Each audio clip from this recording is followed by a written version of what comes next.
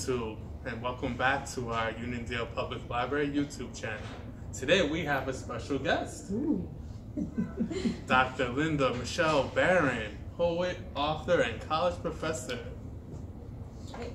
So she is here because April is National Poetry Month, and Dr. LindaMichelleBaron will be bringing some of her poetry knowledge to us here at Uniondale Public Library. So welcome to our YouTube channel. Welcome. Thank you. I feel like I'm a part of the Uniondale community, even though I live in a neighboring village, but I've been a part of Uniondale Library for probably well over 14 years, Oh, wow. where they have a poetry contest every year, and I've been invited to be a judge, and often when they have an actual event for the contestants and a reading, I am often the keynote speaker as well, and the rah-rah person. Yes, yes. And so they often ask me to provide a poetry workshop. So April 12th at 4:30, I will be bringing, you see there's a lovely, and so I will be providing a poetry workshop, and I'd love all of you to come and be a part. We have fun.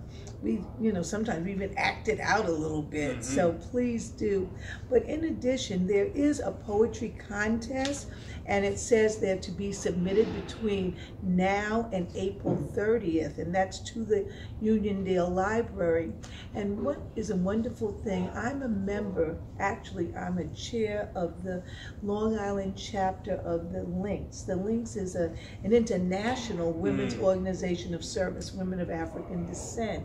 And I'm the chair of the arts facet for Long Island. We also have a poetry contest called Discover the Writer in You.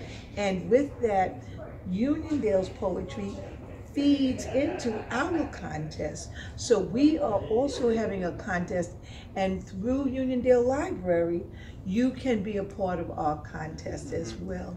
Grades 6 through 12. Yes. This is for grades 6 through 12. And the workshop is going to be during our regularly scheduled Junior Friends meeting. Any type of poem you can write, haikus included. Right, and I would like you to know the winners will be from the Nassau and Suffolk community. We will have a celebration of the winners, and there's a monetary prize, although we do it for the aesthetic, but there is a monetary prize for middle school and high school. Nice. And it will be on June 14th at the African Heritage Museum in Hempstead. So we collaborate in that way. All right, I would like to thank you all watching, and Doctor, thank you for coming. My pleasure. Thank you for inviting me. It's a pleasure being a part of this celebration of poetry. It's always a wonderful thing to celebrate poetry. All right, thank you. Thank See you you. next time.